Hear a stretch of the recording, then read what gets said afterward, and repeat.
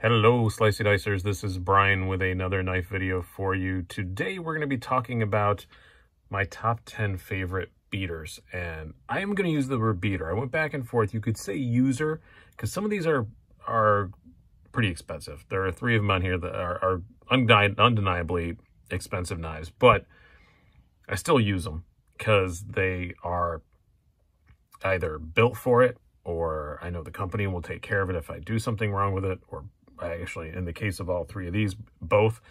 And I still don't hesitate to use them. So I guess this is like my top 10 knives I don't hesitate to use, but I'm going to call it beaters. For some people, beaters are going to, you want something that's $20 below, whatever, something like that. And then we got a couple that are close to that. But to me, price doesn't make it a beater. It's how good it is to use. We're going to start in a second. Before we do, I do want to tell you guys, because I know these videos get a lot of views.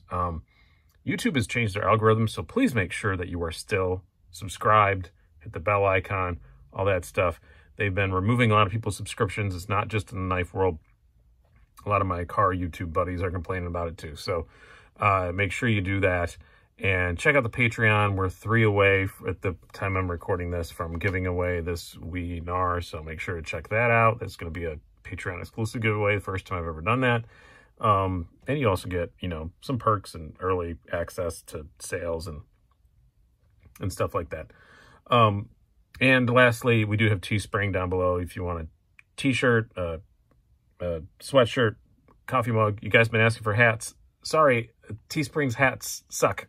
So I'm not doing that. Love you, Teespring. You're great with your t-shirts, but the hats won't let me get anything in purple. So nope. So anyway, let's get going. These are in no particular order other than the last one is my favorite. And there is one honorable mention. We're going to start with that. It's only an honorable mention because it's newer, and I didn't know what else I would kick off the list to put it on there. But my first one, my honorable mention is the Spyderco Native Chief. I've been using this a whole lot. Like I said, it's just new, and it's honestly a bit big for what I usually do for my EDC sort of tasks. So it does definitely get used. I do carry it a whole lot, but a lot of times when I do open it up, it's a bit big, so there's no denying that. About 170 bucks. Nice simple backlock design, S30V steel. Great knife. I adore the Native Chief. It almost made the list, but just barely didn't. But I thought I should bring it out. Like I said, these are no particular order, but I think we're going to stick with the Spydercos initially. So next up, we're going to have one that definitely easily made the list, and that would be the Spyderco Manix 2. I have 2 different versions here. I've owned, I think, excuse me, I think I've owned like, probably like 6 or 7 Manix 2s. I've owned a lot. This is the Knife Center exclusive version with the smooth G10 and the crew wear blade. And this is my first one that I ever got that I still have. This is the lightweight with the standard BD1. Just great knives. I mean, the ergos on them work for me better than the PM2. I like the PM2. Nothing wrong with the PM2. But these I like Manix 2s better. And they're a little cheaper. They're going to around like 90 something for the lightweight. And I think this one, even the crew wear like exclusive from Knife Center, I think it was like 155. Great knives, great value. Ergos are awesome. Blade shape is superb for what most people are going to be doing every day. Just great knives. I really like them. This knife made me fall in love with knives. This is kind of the reason why this channel exists. If there's one knife that I could say why this channel exists, it's this one. I think I did a video about it, like this is the one that got me, or the one that broke me. And then this one, I use this one more now. And it has been modified a little bit. If you're looking at the pictures and saying this doesn't look quite right, it doesn't. These are titanium ball bearing cages instead of the plastic. It's one of the only things I don't like about the Manix. And then it has a deep carry pocket clip from MXG Gear. But and crew wear, a great steel. I really like crew wear, so I'm kind of addicted to crew wear. Whenever I see a knife in crew wear, I gotta Don't always keep them, but I got to at least get them. And next up, Spyderco adjacent. This is from Spyderco's budget line, Bird. And I'm going to bring out two again. I would say any of Spyderco's birds, or any birds that come in G10. Not going to say the FRNs. I think the FRNs are a bit too cheap feeling. These feel really nice. I don't know what they put so much more effort in the G10 models. Like, you know, they're all backlock and everything's all really smooth, and every Bird G10 I've ever had has been really nice. I wish I had a Raven 2 here, because that is more of the epitome of it. I recommend the Bird Raven 2 over the Spyderco Tenacious all the time. I even did a video about it. Maybe I'll link it at the end. But yeah, they're great. The only problem is a lot of them are 8CR 13 MOV. Wah, wah. But Spyderco / Bird's 8CR isn't the worst thing ever. It's not great, but it's not the worst. You're going to have to sharpen them a fair bit, but if you're working really hard. But I like the Ergos. And a lot of them are analogs to equivalent Spyderco models. Like, this is a Cara 2. So it's basically the same size as an Endura, but it's got a forward finger choil.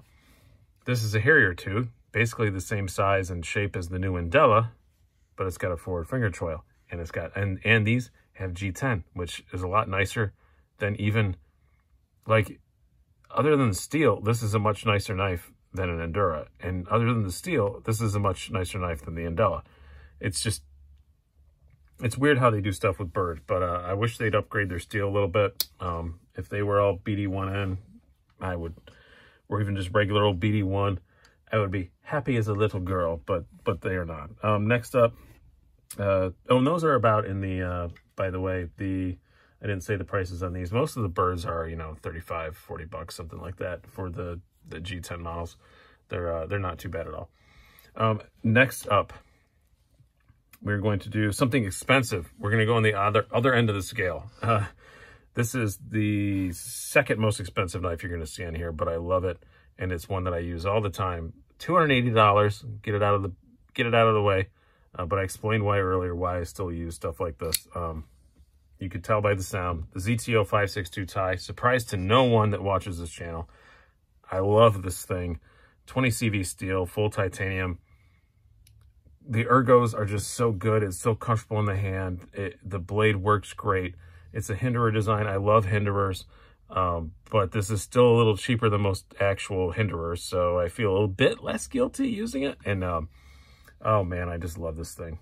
It's just such a great knife. It's kind of just, when I see it, I put it in my pocket. It's kind of one of those sort of knives. And it does that. Yeah, that noise never gets old. I just took a little bit off my fingernail there. Look, I'm going to leave that blooper in. And then the action is just so much fun. Even though it's a user, you still want the action to be fun, right? That doesn't hurt. 0562 tie, yeah, 280 bucks, but it's a full production knife. I can get another one if it broke it or whatever. Next up, let's do something a bit more expensive, but then again, in the same family. The Kershaw bare knuckle. About 80 bucks on one of these. I think this is a superb value. USA made. 14C 28N steel. Superb user steel. Superb user steel. 14C 28N is so highly underrated. I don't know why more companies don't use it. I really love it. You got the subframe lock, and if you have one of these and you've taken the time that it's broken in, maybe had to tune it a bit, probably not, but a lot of people say, oh, you get death lock if you touch the lock bar. Don't do that. I don't know what else to tell you. I mean, it's not hard to keep your fingers off from it. Just don't do that. But once they're broken in, this is just as smooth as that 0562 tie you just saw. They are fantastic. I like the blade shape. The ergos are good. I carry this thing a whole lot, and as you can see, the aluminum's held up pretty well. I know there's one nick on it somewhere when I dropped it on concrete. Oh, there it is on the back and the spine there. But other than that, it's held up well. I love the bare knuckle. 80 bucks, right around 80 bucks. Pocket clip on some jeans is an issue, but rarely. I think I have like one pair of jeans that it's pretty hard to get in and out of, but everything else is pretty much fine. Awesome. I love the bare knuckle. Great knife. Next up, let's do, and that same, well, we'll stick with the same price range. We're trying to keep some good segues here. Also, about 80 bucks. Cold Steel Code 4. They switched to S35VN now, which I love the XHP, but S35VN is still good too. I wish they were still XHP, but they couldn't get it. Nice hollow grind. Triad lock, you know it's not going to break. One of the toughest locks in the business. Again, aluminum handles. But just one of my favorite all-time EDC knives. Yeah, it comes with 2 different pocket clips if you want to carry it right and left. It's completely ambidextrous. You just have to switch the pocket clip. But thumb stud deployment, I like that a lot. You get flipper fatigue. I've said that before on this channel, but you know, when you're a knife reviewer, you kind of get tired of flippers. It's not like a super flippy dippy, you know, fun to play with knife, but it's not bad. You know, you got to get a little bit of flick to get it to snap like that, but when you do, it does. This is the drop point one. They also come in Tanto, but really cool knives. The Code 4 is just outstanding. 80 bucks, and you beat on it all you want. It's a freaking Cold Steel. It's going to be fine. An S35VN, excellent user steel. Again, like 14C28. It holds an edge well enough, but it's not a complete nightmare to sharpen. So I think that's part of the reason why I like it so much. Next up, we'll switch back to something a bit more inexpensive. Another twofer. Honey Badgers. Pick your poison. This is the ACR 13 MOV version with the forward finger choil. That is the D2 version does not have a forward finger choil.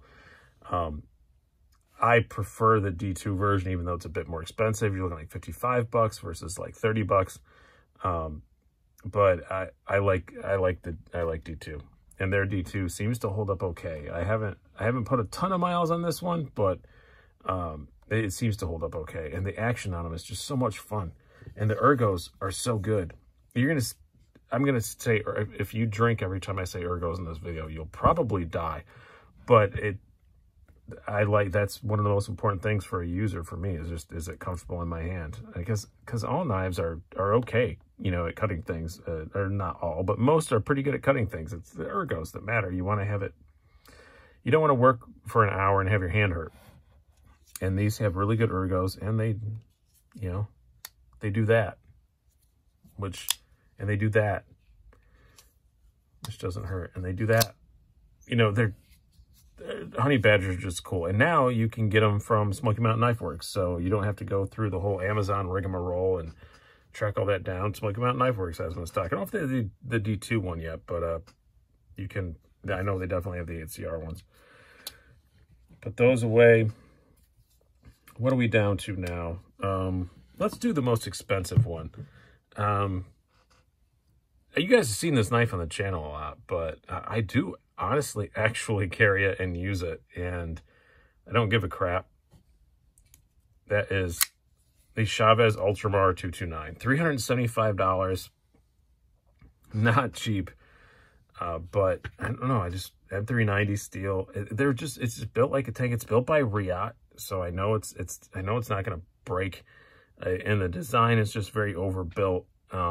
Nice hollow grind, great slicer. Yeah, I just, like about a month ago, I was out in my garage and I had to cut up a very large box. I got a fully assembled recumbent bicycle in a box. So it was a very big box. And I had to cut it up to get it in the recycling. And I realized this was in my pocket. And I thought about going back inside and switching knives, but I was like, you know, screw it. It's meant to be used, and it's fine. And this is even the hand-rubbed blade, and it held up. I thought I scratched it up, but then I got back in the house and wiped it off with a you know, a chamois or whatever, and it was completely fine. Microfiber cloth, that's the word I was looking for. And it just came right off. So love this thing. And it's just so confidence inspiring in your hand. Nice big tank. Of course, it does have the hypnotizing skull. But other than that, God, I love this thing. Action is great. And again, not a flipper. Next up, we will do, I think we're down to 2. Yeah, we're down to 2. So or 3, sorry, we're down to 3. I'm just going to pick one. I could pick the whole damn line, but Civivi. Yeah, they make some great stuff, great prices, great users. There's so many of them. But my personal favorite, and they just started to come out with more versions of it, so this is apropos, is the Backlash. I love the Backlash. I love the 9CR18 MOV steel. I like it better than them using D2 all the time like they are on a lot of the new ones. The ergos are amazing. Again, like I said, I cut a lot of really long cardboard cut lengths, and this works awesome for that. When you're just trying to cut down the length of a bike box, great. Hollow grind. It's like 13 thousandths behind the edge or something, I think it was. They are super, super slicey. Nice deep carry clip. This is the OG model with the blue internal liner. Some people hate that. Some of the new ones don't have that. But just love it. And it's snappy. Great knife. There's just nothing wrong. There's nothing wrong with this thing. And that's why I use it so much. And why it's got tape, goo, and all kinds of crap over it. But love the Backlash. My favorite Civivi still to this day. Next up, an expensive one, and then the last two are together, and that's the final, and they're fairly inexpensive. We have, again, unsurprising, Southern Grind Spider Monkey, $220 in this carbon fiber version. But, you know, I don't care. It's really well built. And again, S35VN, which I really like for an EDC steel. And I carry the hell out of this thing. I've only had it since, I think, March, something like that. I don't remember when I was out in Utah and I bought this at Blade HQ. I bet it's my #1 carried knife of the year when I add up at the end of the year. It's, again, thumb stud deployment. Seems to be a, I didn't realize it was such a trend here, but I do like a thumb stud. So, fantastic knife. Ergos are good. Blade shape is good. It's got a good thick point on it, which is something I didn't talk about earlier. That's something I really look for in a user. I don't want to worry about snapping the tip off on doing something stupid, even though I don't usually because I'm a knife guy and I know enough not to, but still, it's nice to know it's there. I just love it. And for being on bronze washers, it's really good action. Excellent action. Love this knife. And I know there's something wrong with it. Southern Grind would take care of it. They're great people, and it's a great company. Part of your money goes to support a great cause. And yeah, helping kids out. What can you complain about? The Spider Monkey is fantastic. You should get one. Lastly, this is my favorite beater and has been for a long, long time.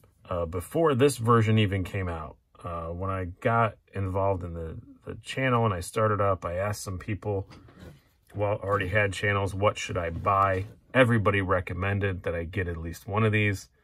They were right. An Ontario Rat Model 1 or 2. Depends on your legality in your area, which size you can carry, or your pocket size or whatever. These are the D2 models. I do like the D2 models better than the AUS8 models. But the AUS8s, you can find at some Walmarts for like 20, $25, $30. They're always on sale, it seems like. If you can find them, they're on sale. But you can't at most Walmarts. But these are a little bit more than that. You're looking at 40, 50, but fantastic knives. Such a simple blade shape. Such a simple handle shape that's so comfortable. We're going to talk mostly about the Model 1 here because I think that's the one I use the most. But there is nothing to hate about this knife. I don't hate the price. I don't hate the ergos. I don't hate the blade shape. And they are so snappy. I just said that Southern Grind had really good action for being on bronze washers. It's not as good as this. And this is, what, quarter the price at the most. They make that noise and this blade shape again is just so useful. The ergos are so good. yeah, I mean, this is the knife I recommend most, I think, to people who are like, they know I'm a knife guy and and they actually work for a living. They don't sit in an office or talk to drunk people like I do for a living, that actually do stuff. And they say, what should I get? I go, Rat Model 1, like all day long. They're just fantastic knives. A bit of a pain to take apart. There's a whole lot of screws, but can't go wrong with that. So that is the conclusion of my video. 20 minutes I've held you guys here. Thank you guys so much for sticking around.